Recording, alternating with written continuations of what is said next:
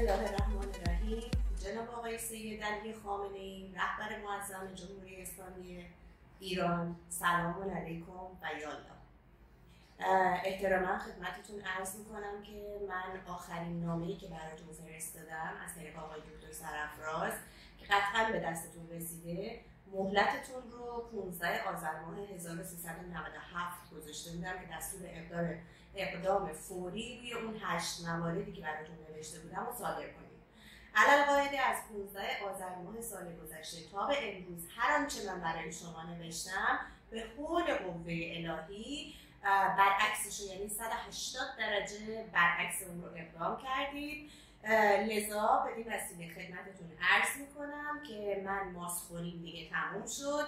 بنا به ملیت ایرانی کارهای بیزنسم رو نتونستم در عمان پیش ببرم با توجه به مشکلات و معضلات بانکی که برام پیدا شد و عرض کنم خدمت شما که دیگه به اینجام رسیده و به حول قوه الهی بسه. لذا امروز تاریخ 18 آپریل 2019 ساعت 10 صبح که من دارم این ویدیو رو برای شما ضبط میکنم.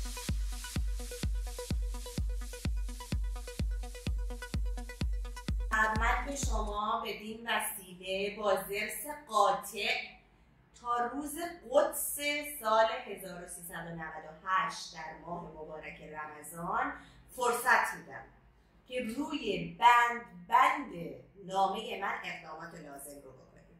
اگر که نکنید به حول قوه الهی من نه نیاز به هیچ دولت و حکومتی دارم که بکمو داشته باشه، نه ارگانیزیشن و تیم میخوام که بخواد مثلا حمایتم بکنه، نه ملت ایران رو میخوام که بیان پشتم وایسن و خودم فرادا با توکل به الله یکتا اقدام میکنم و اینم خدمت شما بگم که زندگی من و بچه ها رو طی 20 سال گذشته نابود کردید و به خاک سیاه نشوندید. ایرانی بودن با اون تاریخ، با اون هیستوری، با اون عظمتی که ایران داشت الان شده یک ننگ، شده یک شهر. من نهایت تلاش خودم رو کردم که از سیاست به دور باشم، ولی متاسفانه علالقاعده خداوند یکتا خواستند که بالاخره یه روزی قد قلم کنم و قیام کنم. این قیامی که میکنم برای احیای حق خودم، بچه هام و میلیون ها مادر و بچه ایرانیه که شما حق و حقوقشون رو نابود کردید.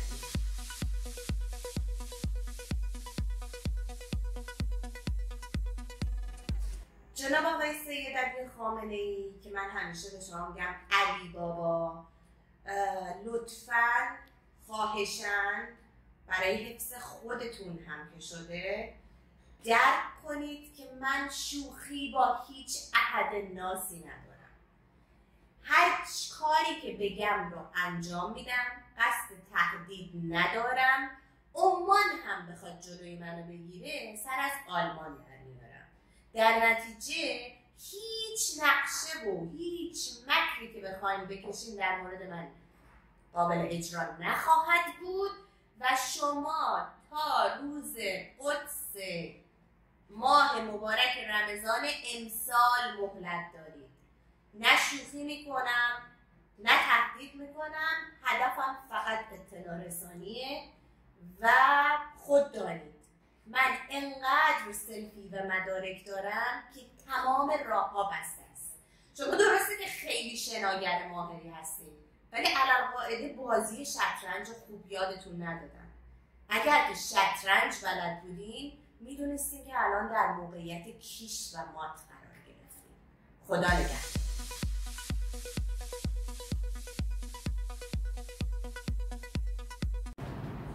این نامه‌ایه که من دفتر رهبری فکس کردم. بسم الله الرحمن الرحیم.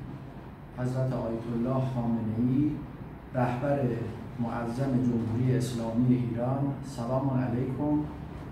احتراما به پیوست نامه خانم شهرزاد میرغلیخان که قصد انتشار علنی آن را داشتند به درخواست ایشان و برای اطلاع از مفاد آن ارسال می‌گردد.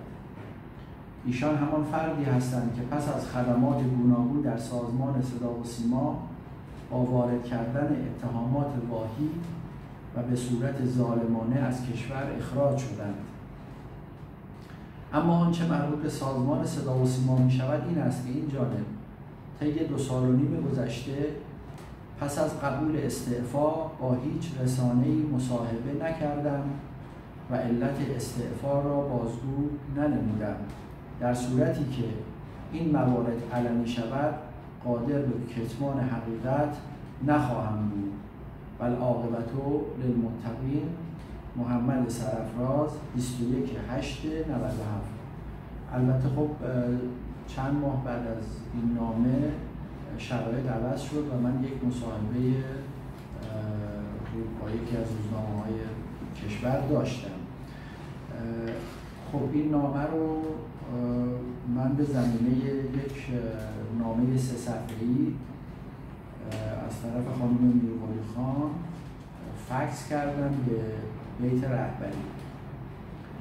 خود اون نامه در تاریخ 12 آبان 97 نوشته شده که خطاب به حضرت آیت الله خامنه‌ای هست اون نامه هم و 3 صفحه هست و اینطوری شروع میشه که بسم الله الرحمن الرحیم. قد مکر الذین من قبلهم فأتی الله بنیانهم من القواعد فخر علیهم السقف من فوقهم و اتاهم العذاب من حیث لا یشعرون. این نامه در 22 آبان ماه 97 فکس شد به بیت رهبری و شماره که به اون ارسال شد با کد تهران 644 12 498 هست.